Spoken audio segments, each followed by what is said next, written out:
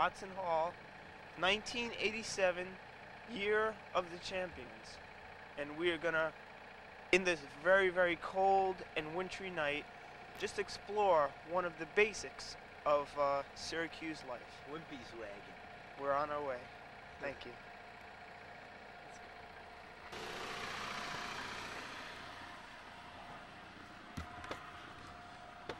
We are at Wimpy's. Here we are. Yes. I'm on my You way. have a hot dog?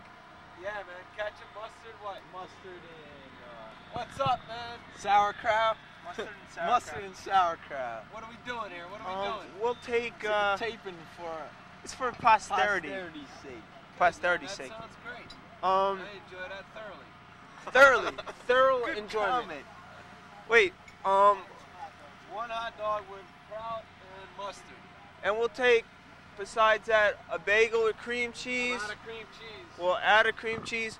So we'll switch that to 2 cheese fries. 2 cheese fries. And 2 plain bagels, maybe. Onion? Butter? You want butter on them? Butter on them, too. All right. At that. Buttered onion bagels. 2 buttered onion bagels. Something to drink? I think we're You're set. all set. We've got... He wants to get you in it, man. Oh. This is audio. All I got are sesame or raisin, man. Sesame. Big time. Sesame, all right, so you owe me $150 and $250 is 4. 2 onion bagels, $5.50. Wait. It's a hot dog. Here's the hot dog. Okay. No, it's a kraut dog, $150, man. Oh. Right, you owe the guy another 50 cents. You got that? You got it? All right, so now this is 2 cheese fries, $2.50, $4. Now what did you want? Cheese fries and egg roll. Money from beyond. Cheese fries and an egg roll. And what's your name, young Joe. Joe? 25. Cheese fries and egg roll. Is that your favorite here at Wimpy's? You know that's true.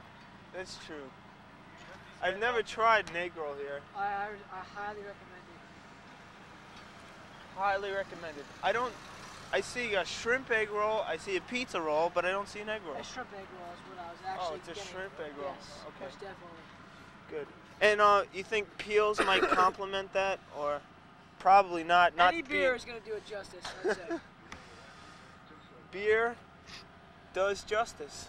We've proven it here on SU campus, the proving grounds of America. There's absolutely no doubt about that.